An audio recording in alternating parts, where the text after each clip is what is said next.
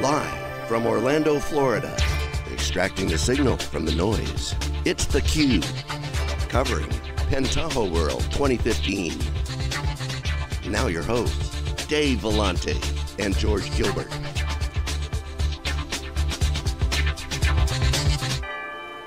Hi everybody, we're back. This is theCUBE. We're live here at PentahoWorld. This is day one of a two-day CUBE event. We're going to go wall-to-wall coverage.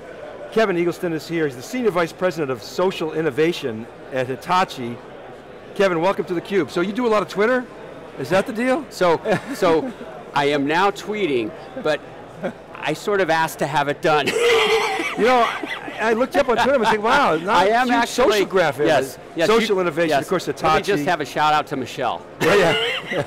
So I love this story. I love the acquisition. When it first happened, first of all, I liked it because I thought it was a nice play for Hitachi Data Systems content, business. But now, having heard you today and starting to think about the amazing opportunity, $80 billion company, an industrial giant, the fit that Pentaho has. So congratulations on picking up a gem.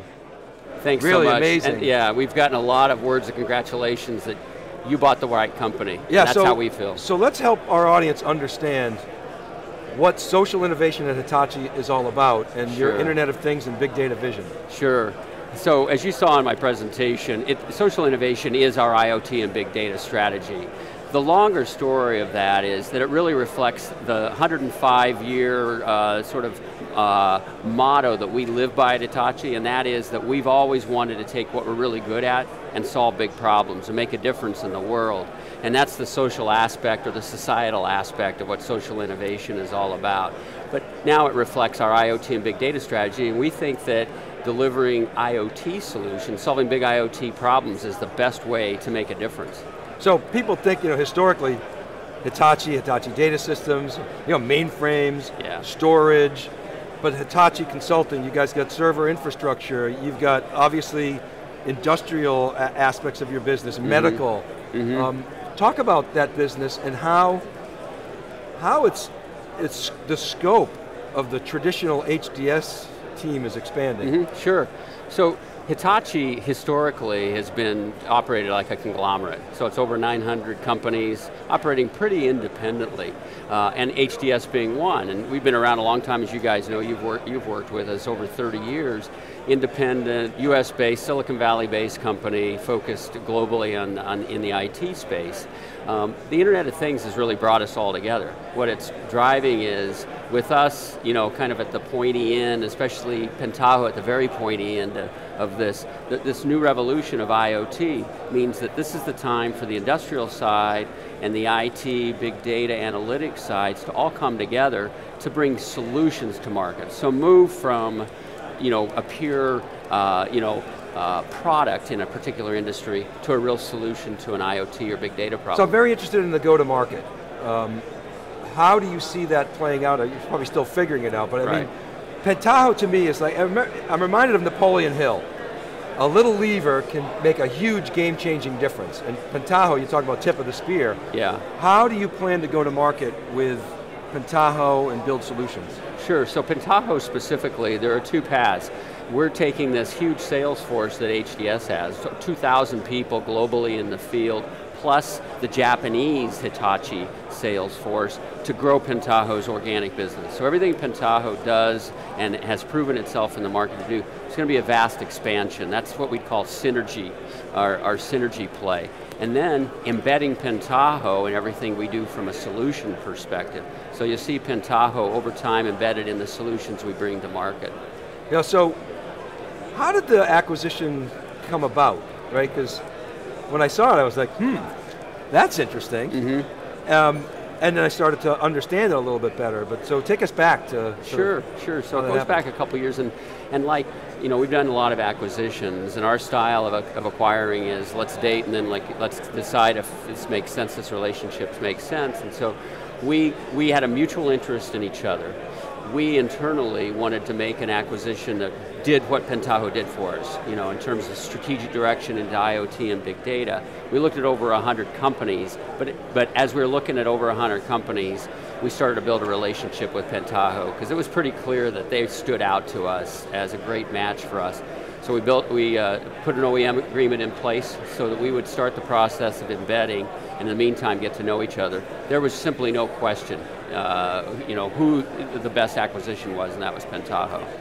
So GE made a lot of noise about industrial internet. They put an investment in Pivotal, which I think they seem to be, on part of it, sort of backpedaling. Their idea sounds, at least superficially, like yours, where they were going to be drawing sensor data from all their equipment, and in some sense adding a service capability back to it all, whether it's selling uptime for jet engines, or uptime for turbines, for power dams or whatever. Yeah. How is what you're doing different? And the choice of tools is very different that the two companies made. Yeah.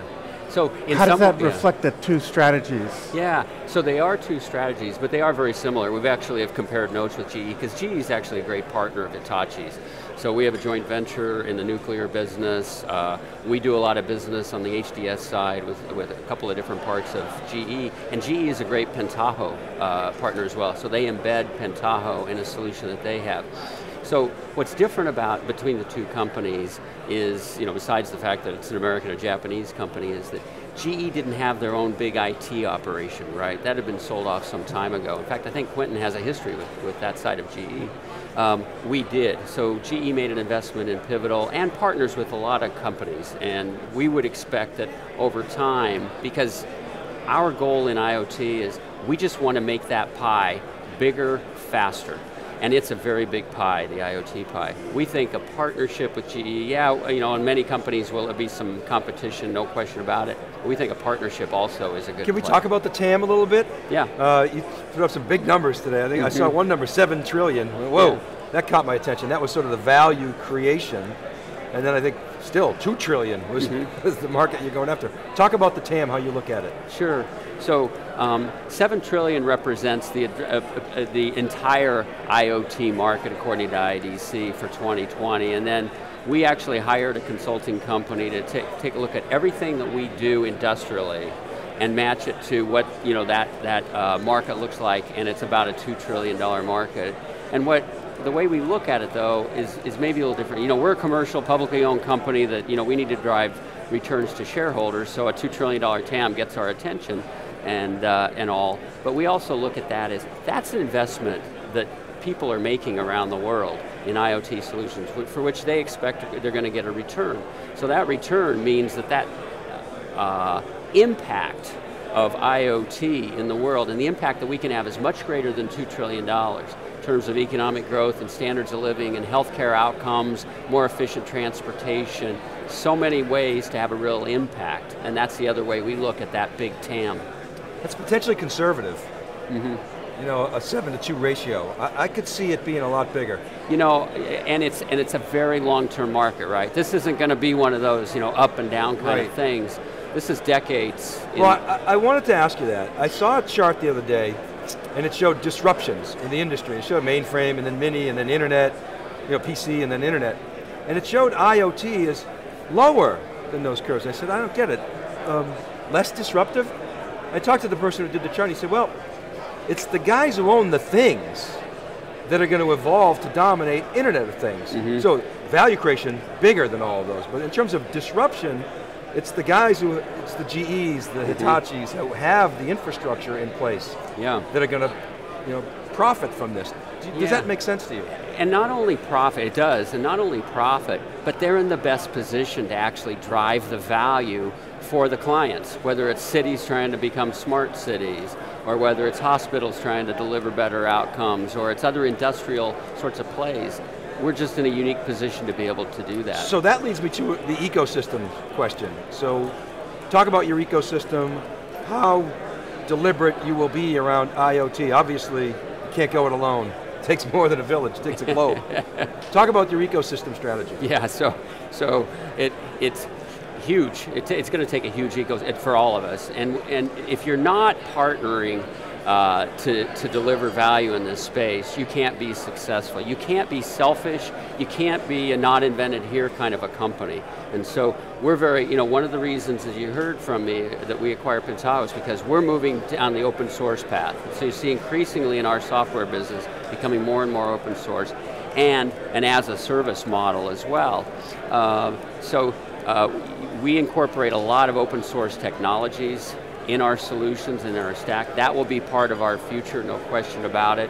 And while we're really good at a lot of things, we have tremendous scale in terms of innovation, technology, and people, all the 500 data scientists we have, we also recognize we're not good at everything. There are companies who are better at elements of a solution or a stack or however you want to look at it. So we're not at all proud about saying, okay, we're good at that, we will build that. We're going to partner for this, we'll OEM for that, we'll license for this. So, just to understand the different strategies, just because GE's been somewhat vocal, or is somewhat articulate, at least over here, about what their intentions are. So they might say, rather than sell a jet engine, we're going to sell, flying time. Yeah.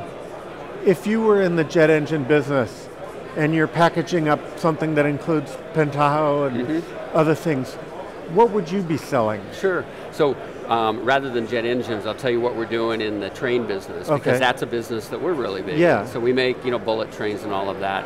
So in the UK, we've won a series of train contracts, which traditionally in the old days would be locomotives and carriages and some services and all of that.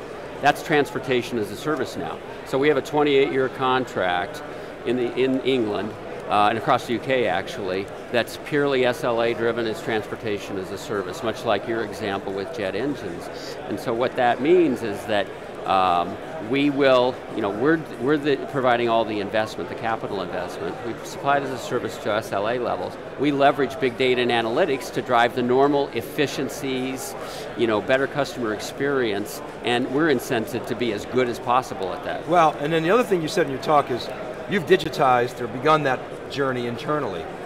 And that's huge, right? When you think about IoT, you think about digitizing everything. Yeah.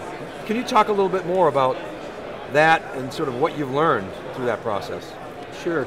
So, as we at HDS and Pentaho have gotten to know our colleagues around the different industrial elements or sections of Hitachi, what's clear is, one is that they're always known as, no matter what business it is, like you knew us in the mainframe or the storage business as being the best in class, like never break and reliable. That's been the case across all of our industrial solutions and products as well. And in order to do that, we've always had to be the most advanced. So we've sensorized everything that we do, and we collect data on everything that we do so that we can deliver great reliability, whether we're making a compressor or a wind turbine or a gas turbine or whatever it is.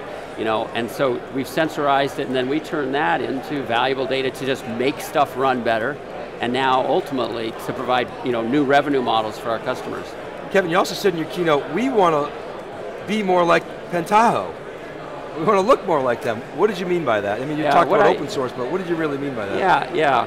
What I meant by that is that, like I said before, we've been just an industrial conglomerate, so really good at widgets, a lot of different widgets. What Pentaho is good at is, blending data.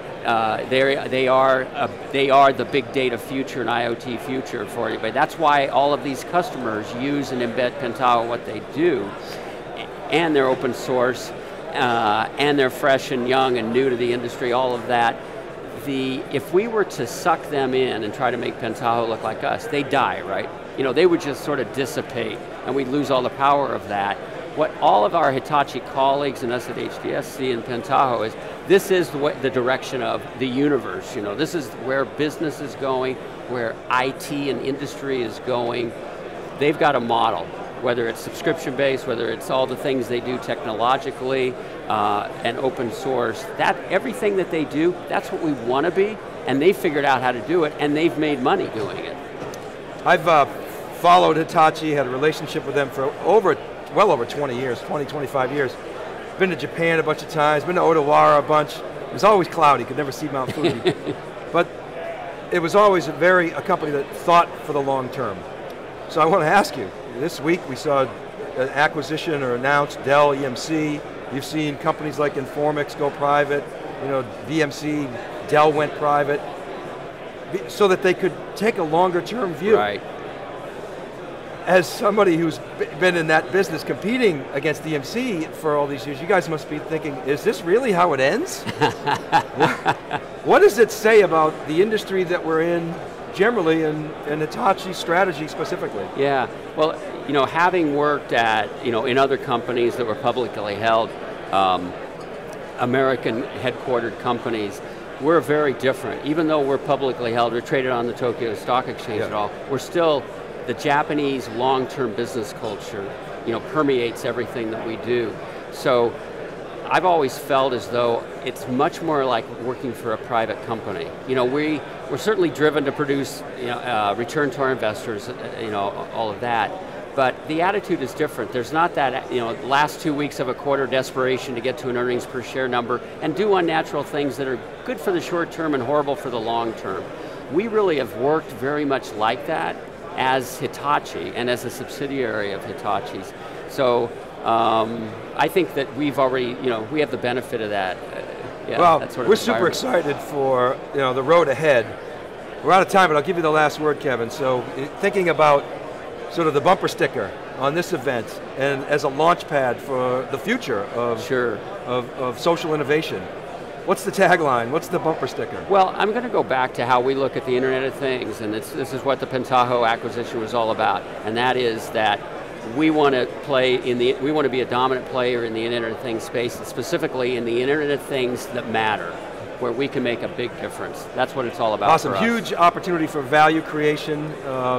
And it's not just about, as you said before, the profit from the vendor, it's about the value that you're creating downstream. So, as I say, we're super excited. Thanks so much for coming on theCUBE, and thanks for having us here. Yeah, well, thanks for coming. It's really fun to have you guys here. You've really spiced it up. Yeah, it's really our pleasure. All right, keep right there, everybody. We'll be back to wrap. We're live here at PentahoWorld 2015. This is theCUBE, right back.